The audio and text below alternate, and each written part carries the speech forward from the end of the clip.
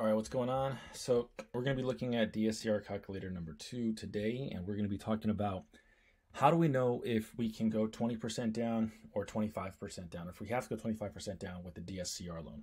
Okay, so it's all going to depend on this down here, this DSCR, right? Fully amortizing PITIA DSCR. What this stands for is principal, interest, taxes, insurance, and then the A is homeowners association dues. DSCR is debt service coverage ratio. All this does is it tells you what the rental income is divided by the debt of the property. Okay, and then if it's over 1, that means the rents are, greater than the debt, and that's what we're trying to aim for.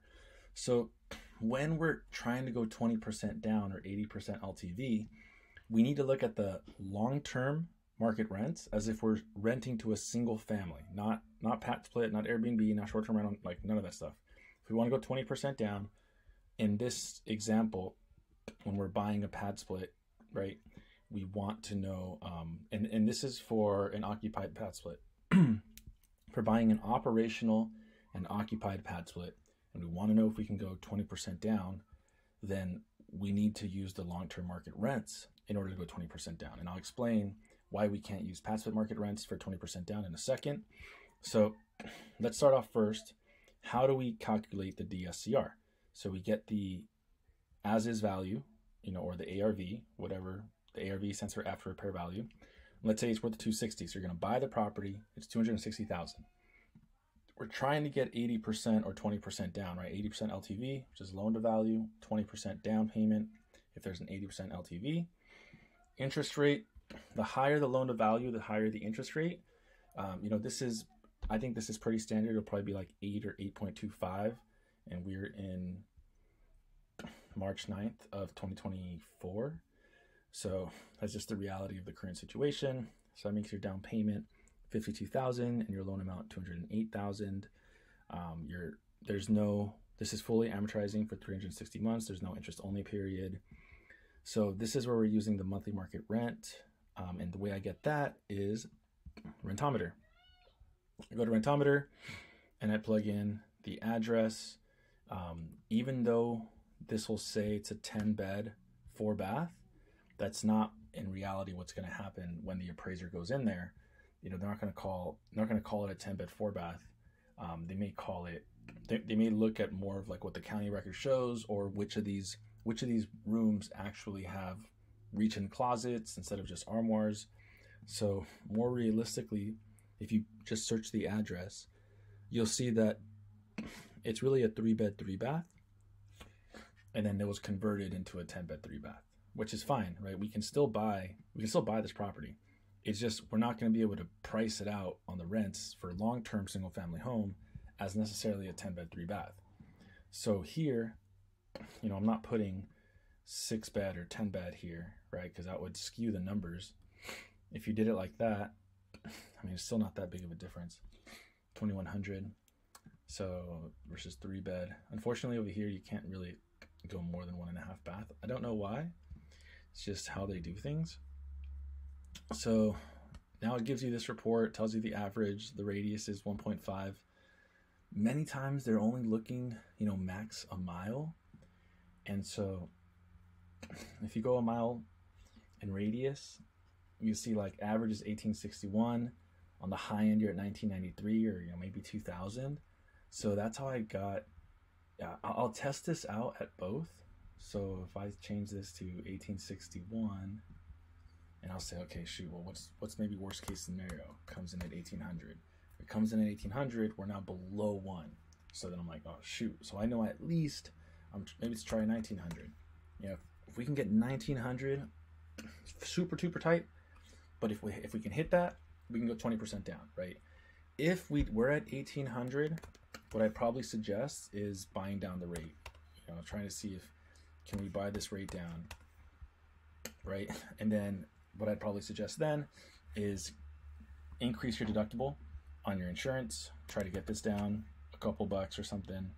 See, but if you do all that, then yeah, it kind of sucks. Maybe you put a little bit more of a down payment, right? You put another 1% down, and then now you're at this DSCR ratio of 1.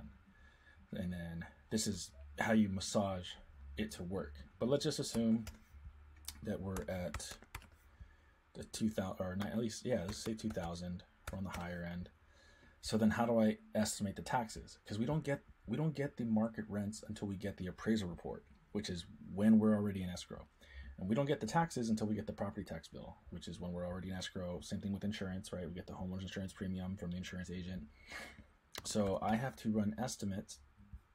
I use this tool called smartasset.com/taxes, and they have these property tax calculators. You just change the state here, and you put in the zip code.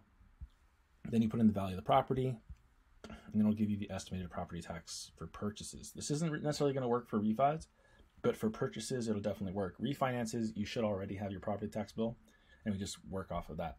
But for purchases, this is what we do. So then it's 2652. So in here, I'm doing 2652 divided by 12 to get the monthly. That's that. And then I have another tool I use, which is called, this is moneygeek.com/insurance. Home insurance calculator, Georgia. You put your age, your credit score, your dwelling coverage, deductible, you know, and then I know deductibles can go up to like 5,000. So liability coverage, personal property. So I'll put 110 there, right, on average. So I put 110, boom. There's no HOA dues on this property, so we're just looking at the monthly market rent divided by the principal and interest and the taxes and insurance, so PITI. And that's how we get the 1.06. So as of right now, if we bought this property for $260,000 and the monthly market rents came back at $2,000 for a single family home, and we got the property taxes to match up like this and insurance, we could go 20% down. Yep, totally makes sense. And this is kind of what I'm seeing, where once the values start to go above 260, it becomes a little bit harder. You know, we're still at 1.02, so if you go to 280, now you're at 0.99. Once you're in the 300s, you know, because your property taxes are only going to go up, right, and your insurance. It's not to say that your monthly market rents will not always go up just because everything else goes up. So this is the calculations I'm doing to figure out if we can go 20% down or if we have to go 25% down. So, because people ask me, like, why can't we just use Padsplit market rents? The answer is yes, we can use Padsplit market rents. But if we use Padsplit market rents, we have to treat it like a short-term rental. And if we treat it like a short-term rental, because it's a rent by the week model, even though Padsplit gives us a 12-month lease, if you read the lease says that the money's not guaranteed. So it's useless for us. You know, it protects Padsplit, but for us, truthfully, it doesn't really help us. It doesn't help us on evictions. It doesn't help us to get loans. So we can't use a lease for anything. And so if we treat it like a short-term rental, which is a rent by the week model, then we have to go 75% down. I'm sorry, 25% down, 75% LTV.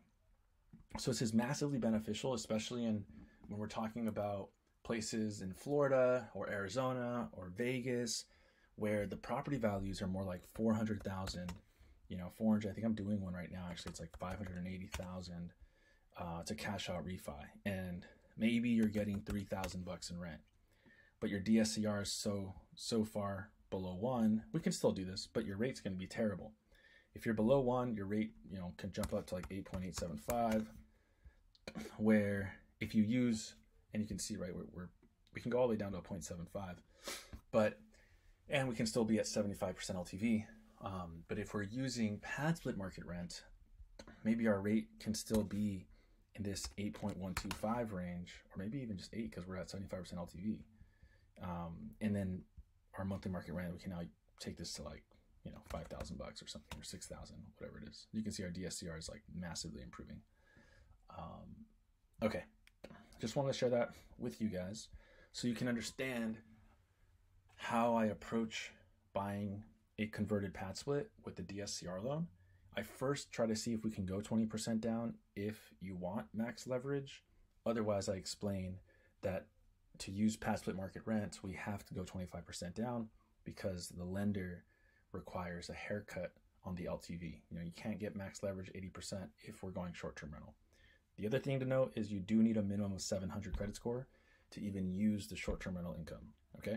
All right, hopefully this explained, just gave you a good understanding of how the DSCR ratio works, how we calculate it, and then how it helps us determine if we can go 20% down or 25% down. All right, have a good day. Bye.